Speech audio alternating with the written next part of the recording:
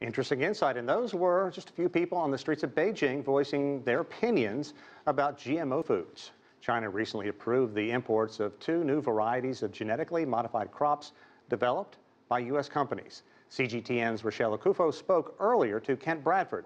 He's a distinguished professor of plant sciences and the director of Seed Biotechnology Center at the University of California, Davis, about how Dow and Monsanto may benefit from this trade concession to Washington.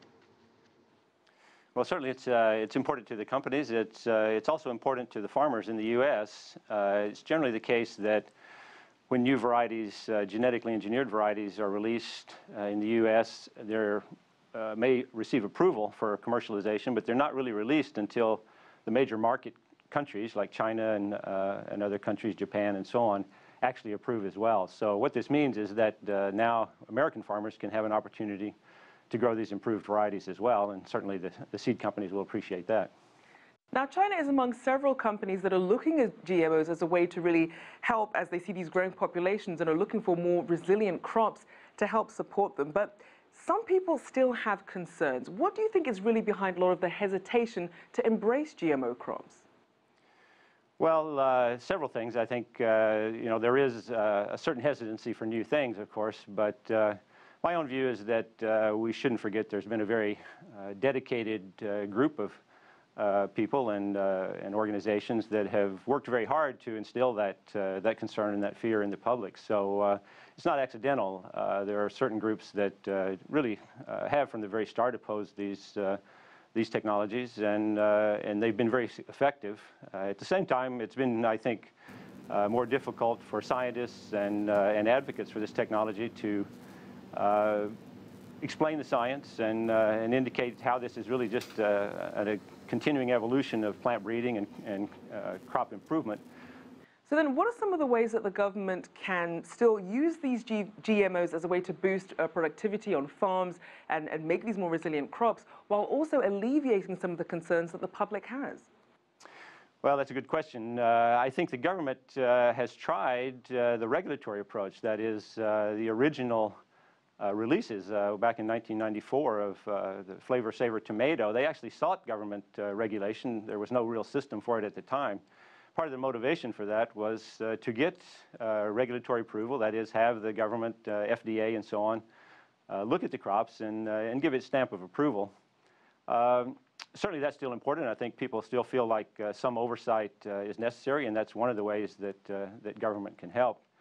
On the other hand, I feel right now, having 20 years plus of experience without any safety issues whatsoever, we're sort of in the opposite situation where the sort of feeling is if it has to be regulated, it must be unsafe. We saw that a court recently ruled in favor of U.S. farmers in Kansas that had alleged that Syngenta was careless in marketing one of their strains of their genetically modified corn seed, which farmers said contaminated their crops and caused their exports to be rejected by China, which also then in turn lowered the price of corn. Now, Syngenta does plan to appeal this, but in terms of a potential headwind that this could be for some of these GMO companies and farmers who want to enter the Chinese market, how concerned should they be?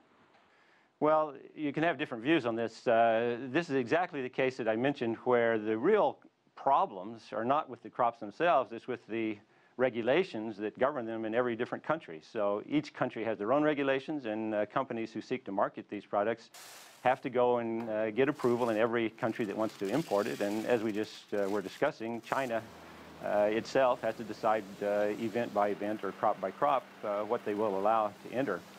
And until all of those approvals are in place, if a truckload of grain gets into the wrong barge load or container ship to one of these locations, that causes market disruption. I mean, it's really not a safety issue, but it is a market disruption issue.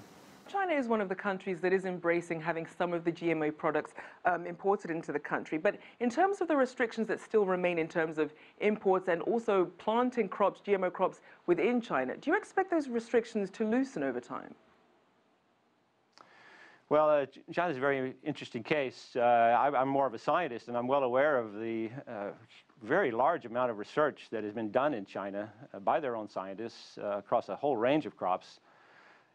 introducing traits that would be very valuable to Chinese farmers and to consumers. None of those, as you say, are released for farmers to grow there, and only cotton, one crop, has been released from anywhere. So I think it's really a challenge that they have really a huge investment and backlog of very useful things, but they're cautious to let it out. China has an enormous internal market.